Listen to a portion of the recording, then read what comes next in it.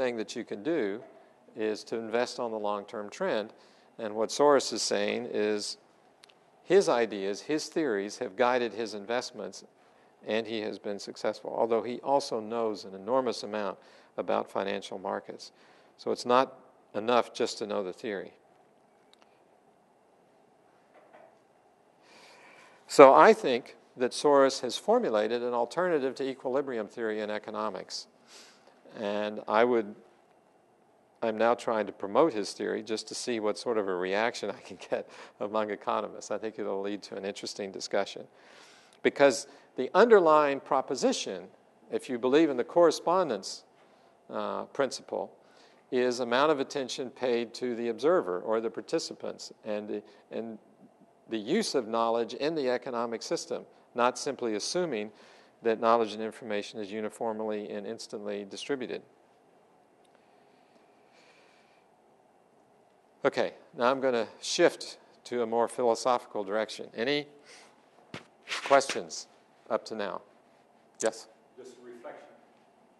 Soros might be not right because what you told about him is that he sells, then publishes, and then market collapses. Yes.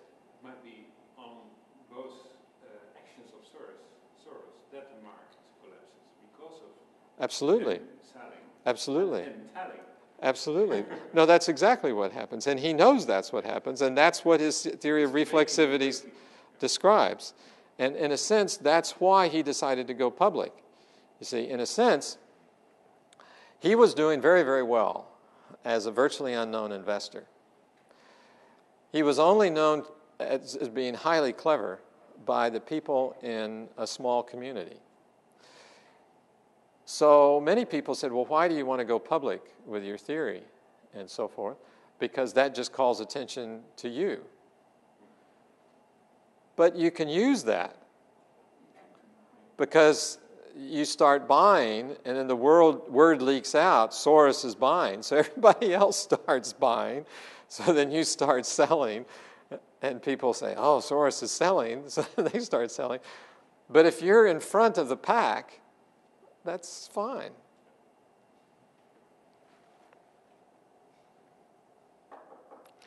Okay, so I would claim that we have here another instance of the cybernetics of science, or you have the incommensurable definitions between equilibrium theory and reflexivity theory, and the correspondence principle where the participation of the observer is a part of the system. Now, what I'm doing here is describing, in a sense, what I have learned about the advance of science. That is, science advances when you can state a new dimension. And you can then build upon previous theories so that all the data that was explained before you still have, but now you can explain additional data. As in accord with this diagram.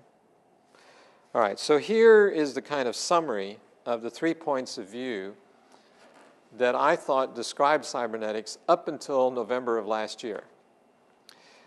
So you have engineering or first-order cybernetics, and I've gone through that, biological or second-order cybernetics, and I've gone through those propositions. Now let me review for you the social cybernetics position. It's a pragmatic view of epistemology. That is, knowledge is constructed to achieve human purposes. The intent is not so much to create an accurate description, but just to come up with a set of guidelines about how to act that is effective. The distinction is between the biology of cognition and the observer as a social participant. Soros doesn't pay much attention to the biology of cognition.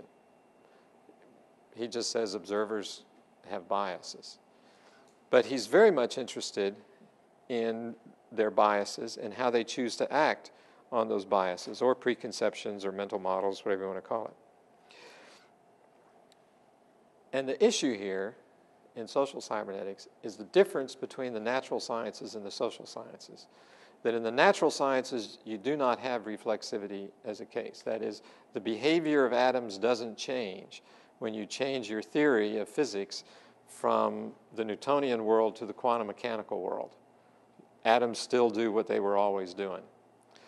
But in the case of economic systems, if Adam Smith comes along and has a new interpretation of the accumulation of wealth and people act upon that, the economic system changes. If Marx comes up with a theory of the labor theory of value and people act on that, the social system changes.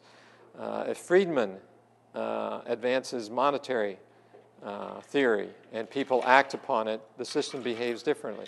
And you develop your theories in order to change the way the social system operates. That reflexivity doesn't exist in the natural sciences, but it certainly exists in the social sciences. So the notion is that people can create, maintain, and change social systems through language and ideas.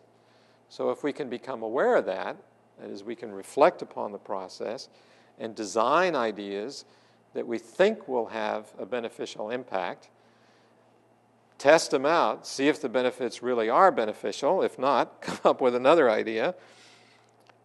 You can change societies. And people tend to accept ideas if they serve their purposes as a social participant. People may have different ideas about how to improve society. So you have competition in ideas. But by transforming conceptual systems through persuasion, not coercion, we can change society. So that's the point of view of social cybernetics. Now, and that's the way I was thinking about the history of cybernetics up until November. But in November, I was in Vienna for a meeting of the Heinz von Forster Society. The Austrians have created a Heinz von Forster Society. And over dinner, Carl Mueller, the guy that invented the epigenetic theory, asked me about an article that Heinz von Forster had written called Computing in the Semantic Domain. And he said that in that article, von Forster had postulated a triangle consisting of world, description, and observer. And he said that one side of the triangle, number one, is syntactics, syntactical relationships like mathematical equations, deductive proofs, etc., the form of the argument. Semantics is the relationship between the description and the observer, but von Forster never defined what the third side of the triangle was. And so Carl asked my opinion, and I said, that's pragmatics. That is how an observer acts in the world. But after that dinner conversation, I thought, gee, you know, that's very much like my little table. So that number one is engineering cybernetics, number two is biological cybernetics, and number three is social cybernetics. So I began to see how the three views of cybernetics are related to one another and how they fit together and how they constitute a whole. And that led to a reconceptualization of what second-order cybernetics should be. Because second-order cybernetics, as I have described it up to now, is basically number two. Okay? It's the neurophysiological part. It's how an observer creates a description of the world. But you could define second-order cybernetics as the whole triangle. That is, as the higher-level analysis, as a theory of epistemologies. So in a sense, you can see this as a theory of epistemology, of three facets to a unified epistemology, unified theory of knowledge. And I think that's the more interesting interpretation. Okay.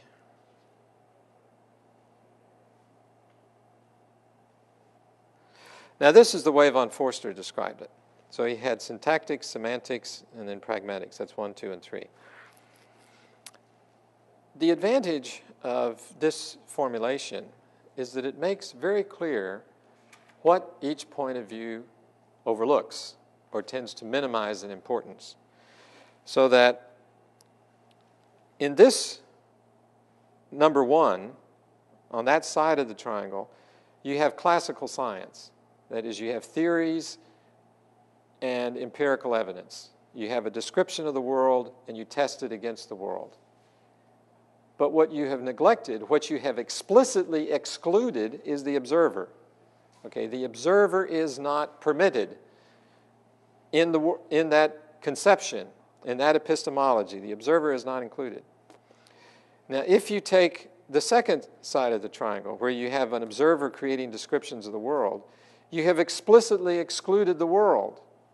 You've said the world, the logic of the world is the logic of descriptions of the world. That's what von Forster said. There is no world. It's only descriptions of the world, because we have no immediate access to the world. The world, our knowledge of the world is always mediated by our senses.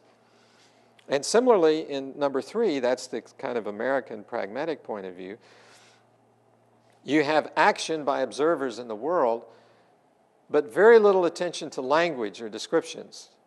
And that's understandable because Americans only have one language.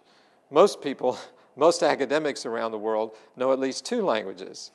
Americans are confined within a single language, and hence language is invisible to them. They're like fish living in water. They don't know how language constrains their perceptual apparatus, which helps them to act within the world, but encumbers their descriptions of the world.